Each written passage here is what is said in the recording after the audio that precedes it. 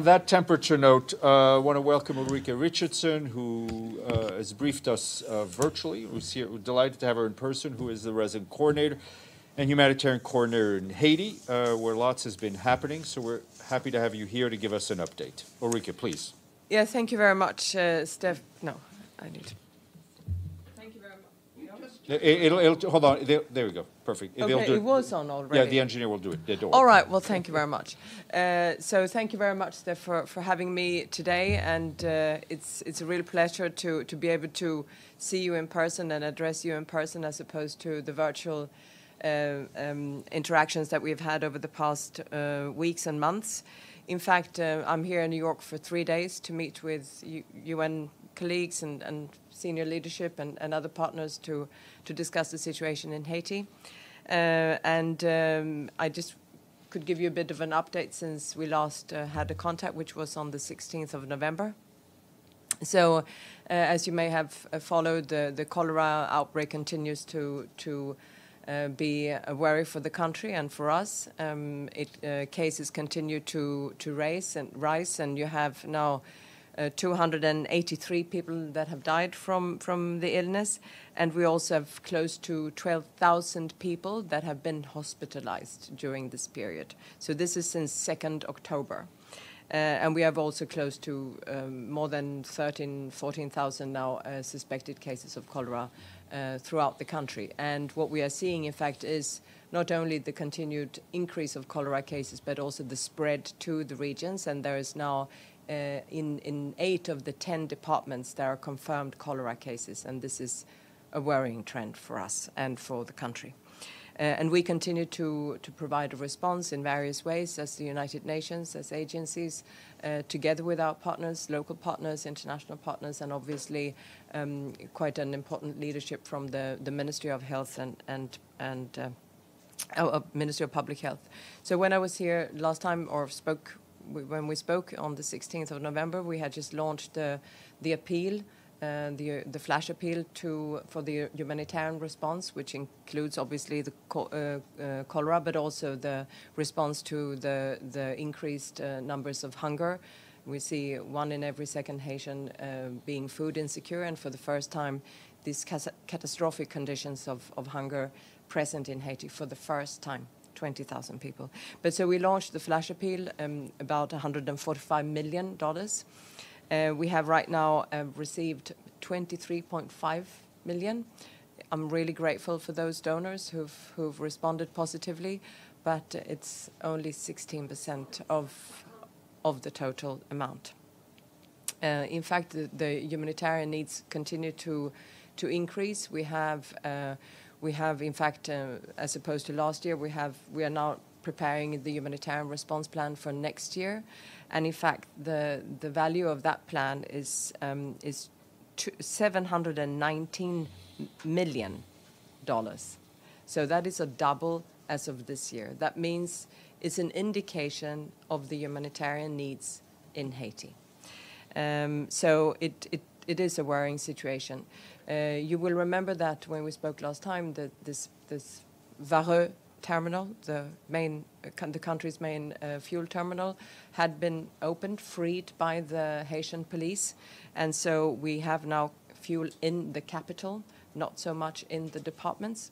But the insecurity continues to be rampant, and with really chilling reports of human rights violations, and with really worrying levels of violence in general. So and that is happening in a situation where the country is facing socio-political instability, as you know, and so this insecurity and the gang domination in the capital is now close to 60% of the entire capital, and they still use, and with very terrifying levels of intensity, sexual violence as a weapon to keep populations, let's say, under control, instill fear, and to punish populations. And it affects women, girls, but also men and boys, because the gangs, they fight over territory. And so that territory is worth both fighting for and defending, at all costs, and the cost here is a human cost, and it's enormous for people, what they face on an everyday basis. So, the gang violence, but including in particular the sexual violence, really is worrying because of the victims, because it's violence in itself and the violations of people's human rights, and also any type of freedom of movement and living without fear. But it's also really tearing the society apart. It's already a society that is marked by the violence. And so this territorial fight between gangs is also sort of dividing populations. And that means that it's going to be very difficult if we don't address this now, because the society that we will then have in a few months, once hopefully the violence has seceded, then I think it's going to be very difficult in terms of social cohesion and reconciliation. So that's something that we need to work on. So, so insecurity continues a real worry. Also, the insecurity has led to a massive displacement, internal displacement in Port-au-Prince in particular. We have 155,000 internally displaced. And this is a 77% increase since August this year. And these people, the most vulnerable, again, a lot of families, a lot of women with lots of children, they are in temporary sites, but also hosted in communities. So you have a lot of host families. And this is something that we are currently working with institutions to see how we can address, because it's great to see that warm solidarity that people in Haiti have with each other, and it's, you know, and that's, I think we need to recall that, but it's also, it's still people who share very meager resources, and so this can't continue for a very long time. So yeah, so maybe just to say, on a positive note, the schools are being reopened. It's really challenging, and there are 4 million children that are affected by the schools.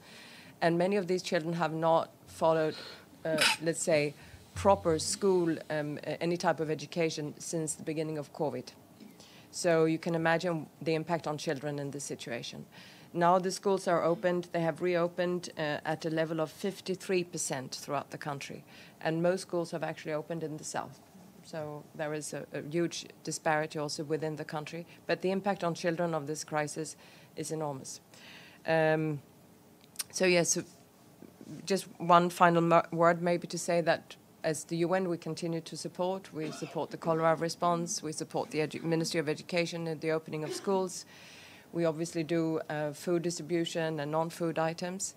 We have a logistical challenge, as you can imagine, and a security challenge, but we are able to be present, and we are able to help people. And what we're also trying to do while we're helping people in the immediate crisis, people to basically strengthen their coping mechanisms and saving lives.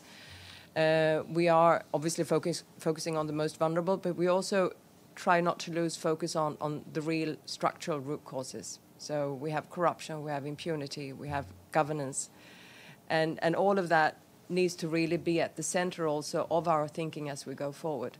And we need to see how we can really move with the nexus as we make a response in this immediate term. So see how we can really feed, humanitarian together with that development perspective and really the social cohesion and the reconciliation that I was talking for. So with that, again, thank you very much for the attention. You play a huge role, and I think it's very important to keep Haiti, there is a lot of hotspots, and we heard it throughout the briefing, and I always follow the briefings that you do, and it's not easy to keep countries on the agenda, and Haiti is a small country, and it's sort of far away from some, closer to others. So I think your role is very important, and thank you for having me. Over. Edie Letter, Associated Press. Thank you very much on behalf of the United Nations Correspondents Association for doing this briefing. A couple of questions. The Haitian government has asked the international community for security assistance. There's been a lot of difficulty trying to get this assistance going. How important is it? And in your discussion with UN police officials here today, this past few days, have you heard about any progress? And a second completely different question on hunger is what percentage of the Haitian population is considered in, serious threat, and what are they up to on the Fuse Index, which is the famine index, levels 1, 2, 3, 4, 5. Thank you. Thank you very much. Please. Yeah. So, so on the let me just, yeah. So on the international force, yes, there was a request from the current Prime Minister to the Secretary General for the help of the international community to address the humanitarian situation, the insecurity, but also at the time the blockade of the fuel terminal. Since then, there has been intense conversations. There are members of the Security Council have discussed this. They are still discussing. They're in particularly focusing on potential leadership, potential composition of such a force, and so far it's still with the Security Council members, and the discussions are still ongoing, and we will see where this leads us. What is very important here is that the gang violence needs to be addressed for people, for a normal Haitian, and the more vulnerable you are, the more poor you are, the more terrible is the situation. But everyone is affected by the violence, and it just puts the country really on a downhill sort of journey. And so that needs to be addressed. And so what the UN is doing in the meantime, while we wait for a decision to be taken by the Security Council members, is to support the national police, and that we're doing together with a lot of bilateral partners as well.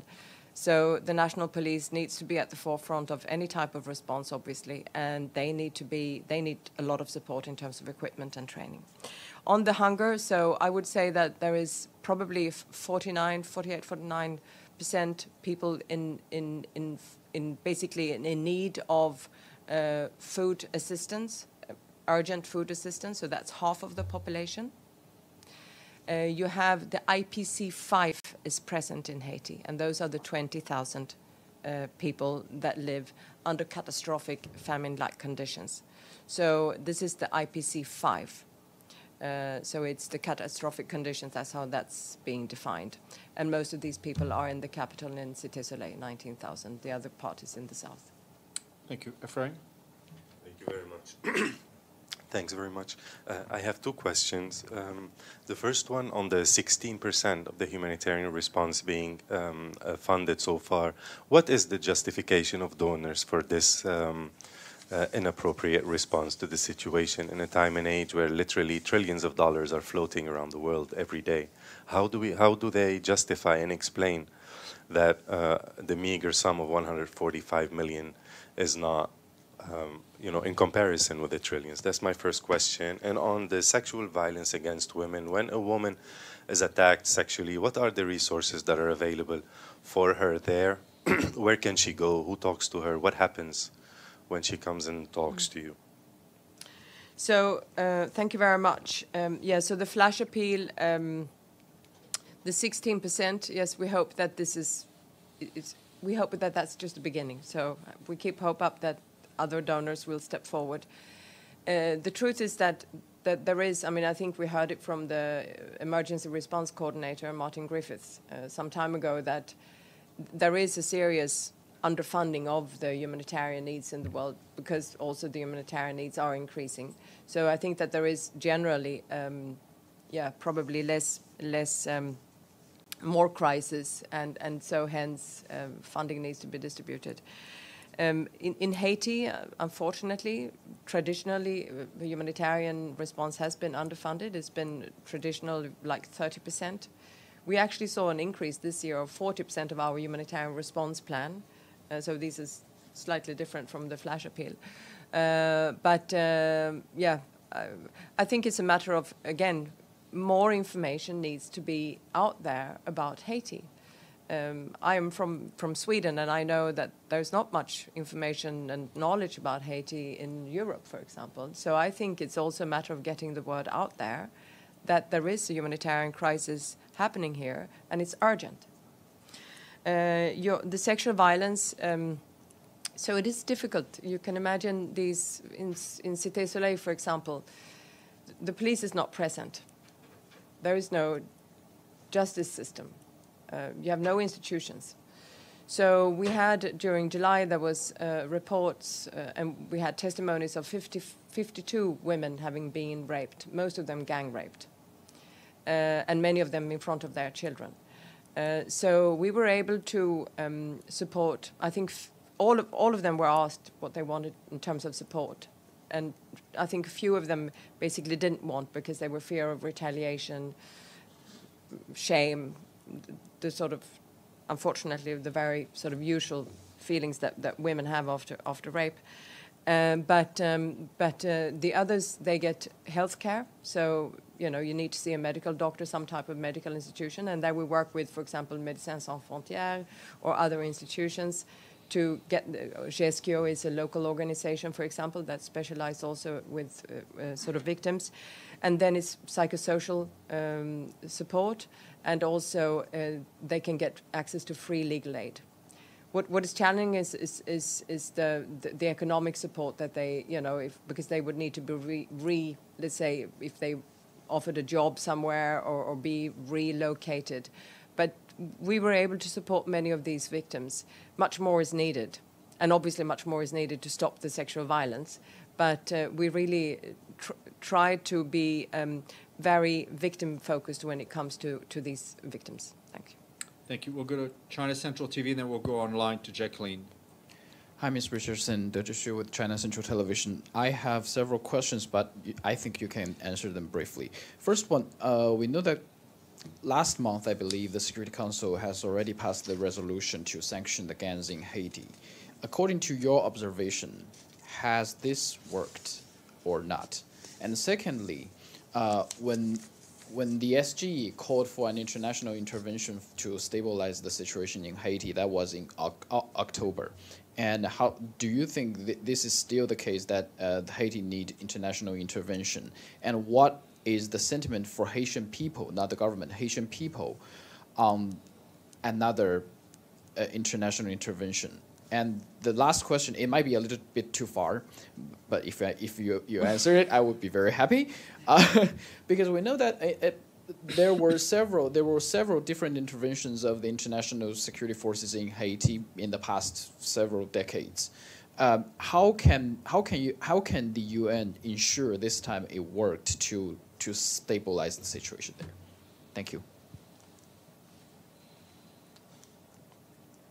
So on the sanctions, so the sanctions resolution was passed, yes, and that was to establish a UN sanctions regime. The UN sanctions regime is now being established, so we expect that will be up and running in January. The committee is established, and the panel of experts, there are 4 experts. So they are being put together right now as we speak. So that we hope is then will start its work as of January. In the meantime, there has been bilateral sanctions, particularly from US and from Canada, and I'm sure many of you have followed that. So it's difficult to say now if it has worked or not. So the UN sanctions regime hasn't started yet. What we are seeing is that it's not happening without attention in Haiti. There is attention to this. What is very important for sanctions, you know, in my view, is that it's followed with some judicial process also in Haiti, right? So I think that's something that probably we could think of in the, you know, to see how to support that. But right now, we look forward to the start of the work of the UN sanctions regime. On the international intervention, I think I already responded to that question, but maybe what the Haitian people are thinking, well, obviously, difficult to speak on behalf of the whole population, so I don't pretend to do that. But a lot of the sentiment is that while there may be hesitation, of the fact that you can't handle this as Haiti alone, I think that is a normal feeling of any citizen. But there is also a sentiment that, this violence can't continue, and we have to address and we have to stop the violence. And now with the UN's connection with this international force, can we stabilize the force that is happening now? Is, if it will happen, and whatever will come is not a UN force, right? So that will be it's a bilateral, a group of bilaterals who will. I think what we realize is that, and I mentioned it, is to not lose track of the long term, the structural root causes, because what we are seeing are symptoms of deep-rooted impunity, corruption, a justice system that doesn't work, a governance, it has to strengthen. We see weakened public institutions in terms of being able to invest properly in healthcare, in education, in social protection. And then, of course, a fragility vis-à-vis natural disasters, all types. So, and particularly, I would say the first, corruption, impunity, and the governance. I think it is so important that we don't lose track of that. And I think with that, I think the likelihood of stability will increase. Thank you. Thank you. We'll go online to Jacqueline Charles, Miami Herald. Jacqueline? Hold on, you're still muted. Hold on. Go ahead, try. Can you hear me? Yes, perfectly. Go ahead. Hi, thanks for doing this. Good afternoon. You mentioned the conversations are ongoing, but it seems that since the Maui fuel terminal has been unblocked, that the international community has lost a sense of urgency. We're not seeing any takers. And yet today you've also painted a very grim picture of the reality on the ground. Practically every week we are seeing reports of a massacre, a gang massacre that's happening in some community and increasingly outside of Port-au-Prince. I'm just wondering, how long can the Haitian people wait, and what keeps you up at night? What is your concern about where this can all lead to, how bad it can get?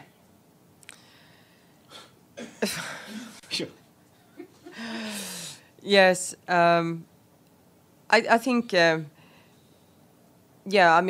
I mentioned before, that there is the request for that force was done in the name of really humanitarian and helping the country get over this humanitarian crisis.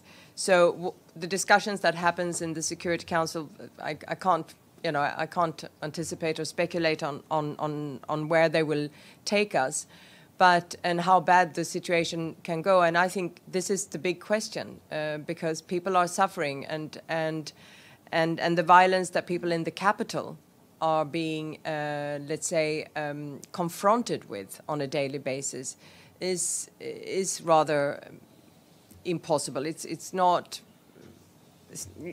can't continue. So I think that there is a sense of urgency, and there are a lot of actors here that share the sense of urgency, but it's also tricky, right? So I think we all realize that.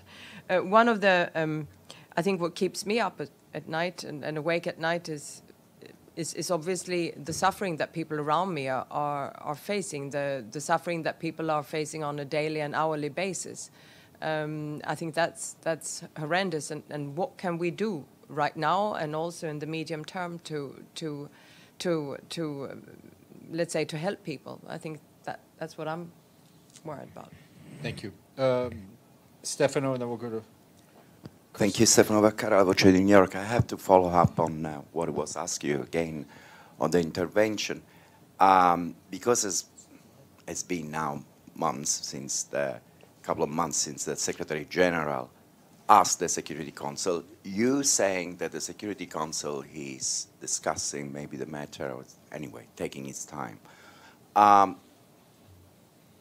hope you can answer, but don't you think that UN as an institution and the Secretary General that can address the Security Council more than once should have now for the next letter maybe, or the next sense of more urgency, and stress the fact that there is an entire city, an entire Port-au-Prince in the hands of these gangs, and so there is no any more time to discuss. It's just the time to take a decision. And I just have, this is to you again, to you as working for the United Nations. What if this was another place? Was it an entire city somewhere else? Was in the hand of gangs?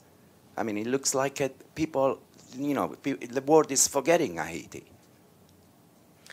Well, I think that's why your role is so important. You know, help the world not to forget Haiti. I mean, it's I share you. I can understand the frustration, and I see the urgency. This is an issue for the Security Council to decide upon, and I think what we are doing as the UN is keep sharing information about Haiti, being present in Haiti, helping where we can in the immediate, but really making sure that we report on what's going on, and having this relationship also with the media and the press to make sure that information is out there about the urgency of the situation and about the really precarious and severe conditions that people are facing on a daily basis in Haiti. Ms. Salome, Al Jazeera. Thank you so much. I'm wondering if you can talk about the challenges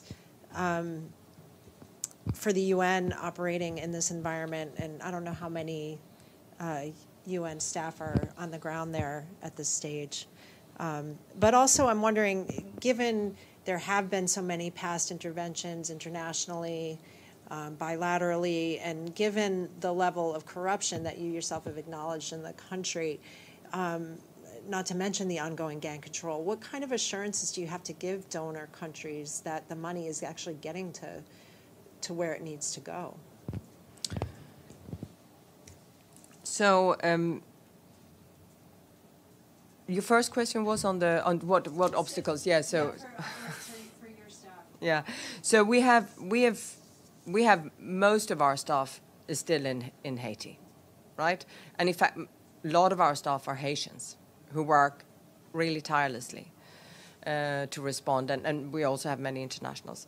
So a lot of we have security concerns. So obviously, many of the humanitarian workers, we know that humanitarian workers should have access, free access, and not need to have fear for their lives when they carry out humanitarian assistance. We are able to carry out humanitarian assistance. We see that it goes to people in need. I see cholera patients being treated. I see people who are hungry who get food. I see children coming back to school. I see, for example, how we can get clean water to some of the communities. So I see that there is, when we get support from donors, we know that we can deliver that support directly to the population in need. So that's the only reassurance that we can give, obviously. And for our people, the security is a big concern. But we also have logistics concerns because the south and the north are being also blocked by the gangs, the national roads to the south and the north. And that means that when we move our staff or supplies, we have offices in all over the country. So we work from our offices in the north and the south. But when we move supplies, that's an issue. So we use often the UNHAS, the humanitarian transport fleet, that is generously supported by donors to move people and goods around, but also barges, so like boats that can then move bigger quantities of supplies. But logistics, it's a big issue, yeah. So those are military trucks that are transporting them? No military. We don't. There is no military. The UN, we have no military on the ground, so there is no, let's say, peacekeeping mission in Haiti any longer. So we basically do this with our agencies and with local partners. Ulrika, thank you very much for taking the time. And please do come back and brief either in person or virtually whenever. You're most welcome. Thank you so much. Thank you. Thank you.